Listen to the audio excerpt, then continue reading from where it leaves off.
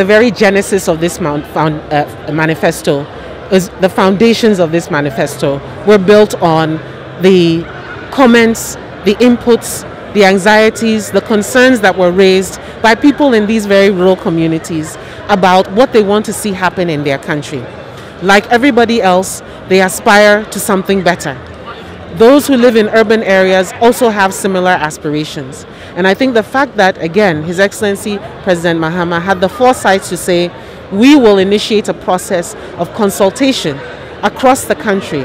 So when he had his speak out tours, he had the opportunity to sit, listen, and understand concerns of people in our rural communities. And that gives this manifesto a very distinct flavor to the kinds of interventions that we have put forward, because they are rooted in the concerns that people have raised. And I think, again, going back to those communities to say, you spoke, we have listened, we have heard, and therefore what we are proposing to do when you give us the mandate is a reflection of the things that you want to have addressed. That is what distinguishes the National Democratic Congress from other parties.